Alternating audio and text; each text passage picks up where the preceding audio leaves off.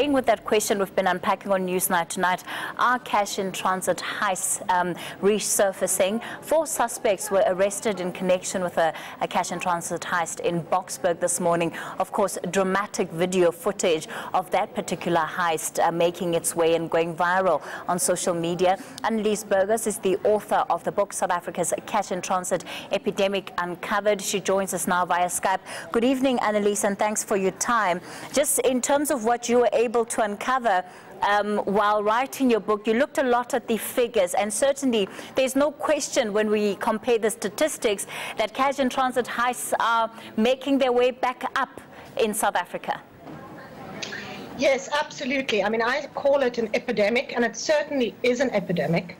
You know, in 2006, we had about 470 cash and transit heists, and then it fell dramatically.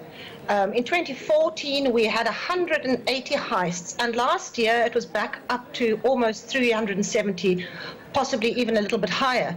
So we are certainly seeing an enormous spike in this crime.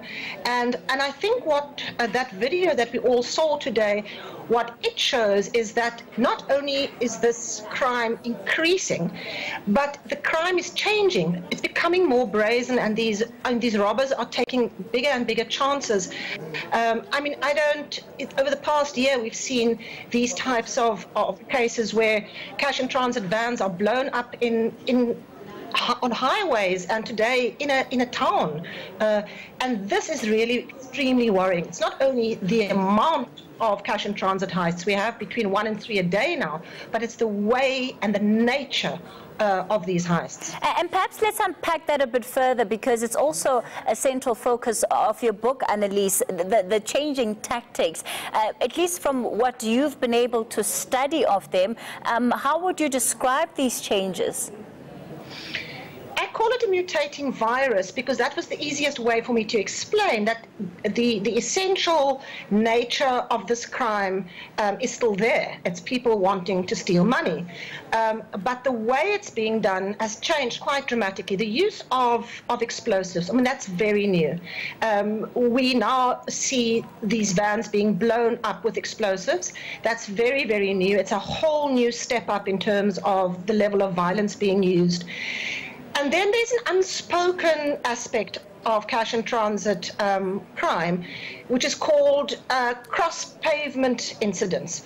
These aren't the kind of classic cases that we know where vehicles are rammed off the road or blown up, but where guards are attacked when they transport the cash from the armored vehicles to the ATM or the bank or the retailer. And that particular strain of this virus has increased with almost 50% over the last year. Earlier, my colleague Tolim Gambi spoke to Johan Burgess, who's now, Johan Boysen rather, who's now the head of investigations at Fidelity. And of course, you would know him as a former official of the Hawks. And he says that he believes that about 90% of the time you do have the involvement of security officials, whether it's the South African Police Service, the SANDF, or even individuals of private security companies who facilitate and are involved in some of these heists. Does your research speak to that as well? Absolutely. It's one of the most shocking things to come out of my research. I saw what General Boysen said, and I was surprised that he added the Defence Force into the mix. I don't have evidence of that in terms of the cases that I looked at, but the one thing that is absolutely indisputable is the involvement of the police. I unpacked 10 heists to be able to try and get a grip on this.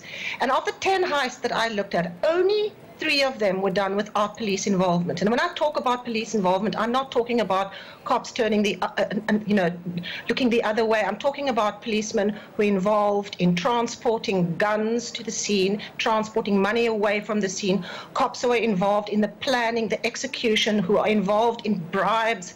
A very recent case, a big robbery of a cash center in eMalahleni, where 104 million rand was stolen. The mastermind of that heist was an acting police detective in eMalahleni, and he planned the whole thing. And it's so brazen.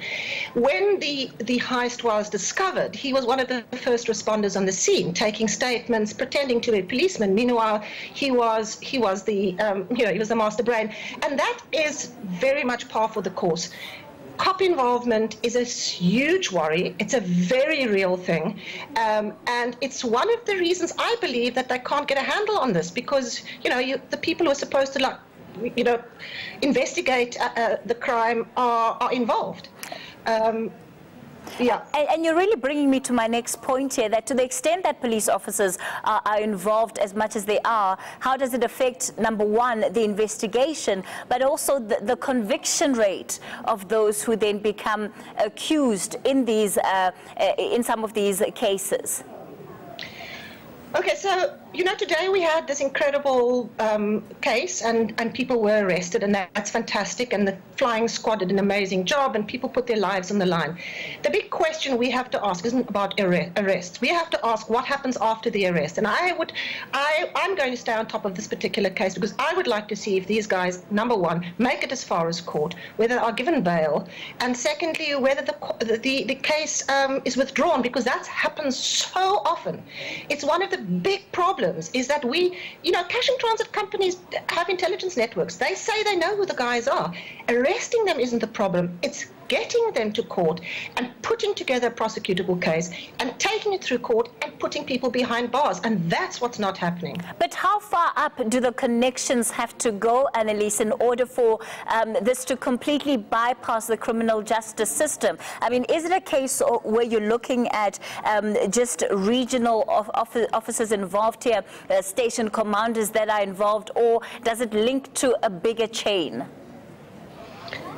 It's a good question. I think maybe one should look at what the criminals themselves say. And some of the shocking things that came out in my book were these guys are saying, it's a very low-risk crime. It's highly lucrative, it's extremely easy to do, and it's very, very low risk, because they say, number one, my chances of being arrested are very low. And then if I do get arrested, I can try and buy off the investigating officer. If that doesn't work, I can try and buy off the prosecutor. If that doesn't work, I'll try and buy off the magistrate. I think this is a very real problem in our criminal justice system. The criminals themselves say they're not afraid of the consequences.